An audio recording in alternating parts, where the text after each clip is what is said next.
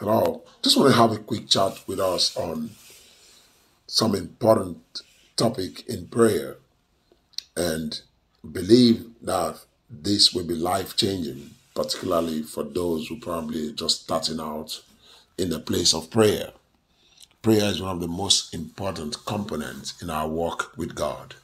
And so we'll be looking at the power of prayer, but from the perspective of how we can profess or the professing of prayer.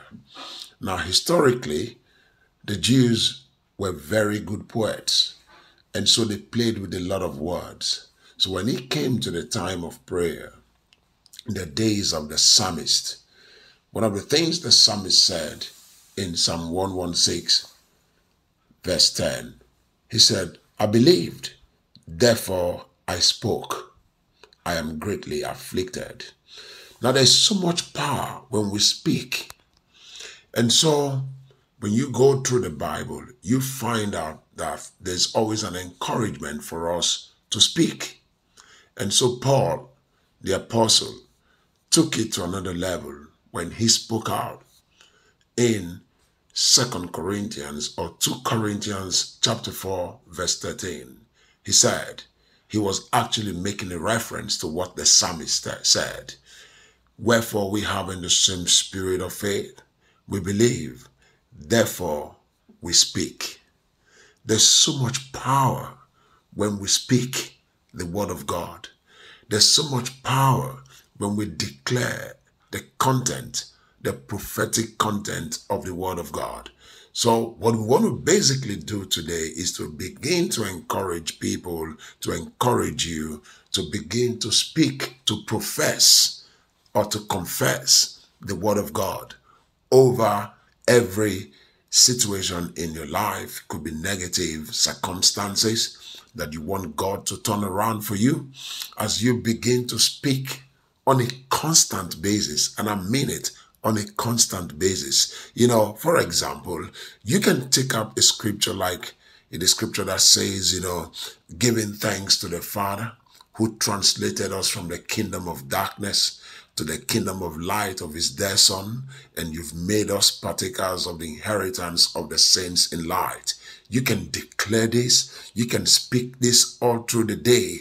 You can pick up scriptures that says, Lord, I live in the abundance of your supply, because your word says you will supply all my needs according to your riches in glory by Christ Jesus. You can pick up scriptures that says that things concerning your health. The Bible says that God sent his word and it healed every disease.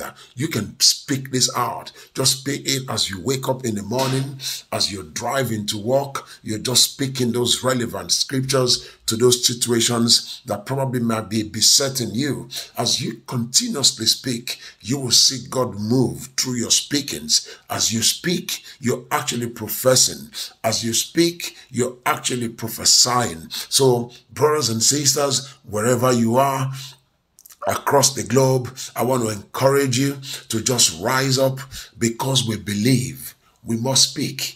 We just have to speak out. You can't keep quiet. You can't keep mute. You need to speak and address those situations that is affecting you in life. So God expects that we begin to speak like the Jews spoke out, like they spoke as poets. You can even begin to coin your own words and begin to speak over situations in life. So I just want to say to you, is a new dynamic in the place of prayer. As you begin to speak, you might find it very difficult or maybe sometimes boring to just sit down in a location to speak or to pray. But as you are engaging yourself in different activities on a daily basis, you just go ahead and speak the word of God. You can say to yourself, I am blessed by the Spirit of the Lord.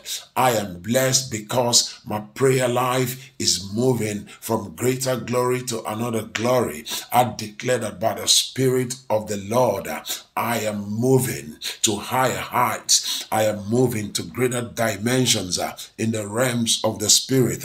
You begin to speak the word as it is written. You will say to yourself, you know what? I'm like a tree planted by the rivers of water. And as you begin to speak, addressing that situation in your marriage, maybe your marriage is going through a stress period right now, you begin to speak and say, the Spirit of the Lord is upon my marriage. I declare the peace of God over my marriage. I declare the tranquility of God over my family. I declare the serenity of God over my family, my children. Lord, I declare your power over my marriage, over my home. You can speak the word of God over your community and say, Lord, I am seeing changes in my community. There's a translation. People are moving from the kingdom of darkness to the kingdom of light. No, as you speak, God backs up your word with power. The Bible says, where the word of a king is, there is so much power. When you begin to do this, you begin to experience a change in your prayer pattern and in your prayer life. And then suddenly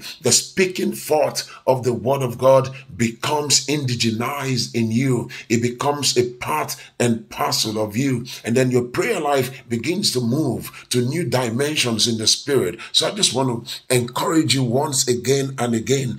Do not stop speaking. Keep speaking. Keep professing. Keep confessing the word of God. Hold on to it clearly.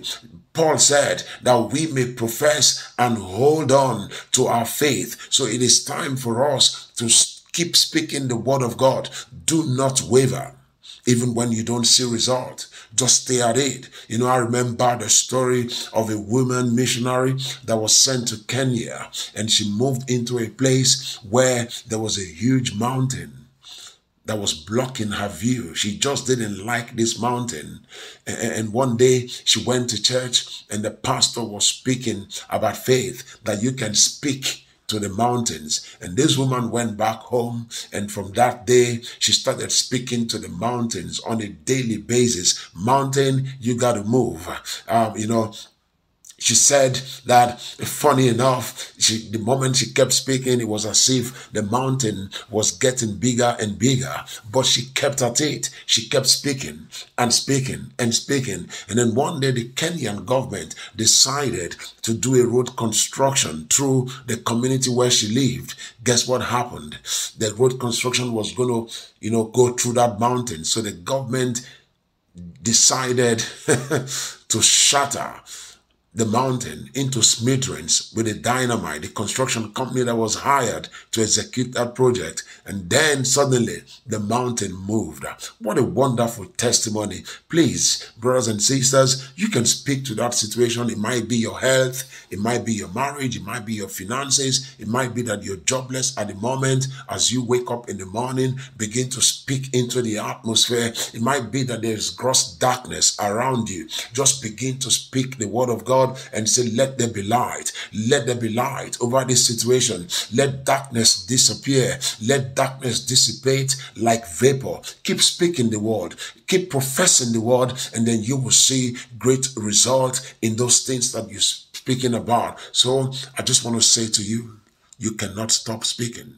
God has given you a mouth to keep speaking. Someone said a closed mouth is a closed destiny. Our mouth is for us to use it to speak. When we speak, it pierces. It cuts through the atmosphere. So keep speaking. Do not relent. We cannot but give up and say that God is always on the throne and God is always backing our words with power. So keep speaking, because your words are very prophetic. Your words are productive. Your words are prolific. Your word shatters the kingdom of darkness. So you must speak. Do not stop speaking. Just want to say to you, don't stop. God bless you and have a wonderful day. Amen.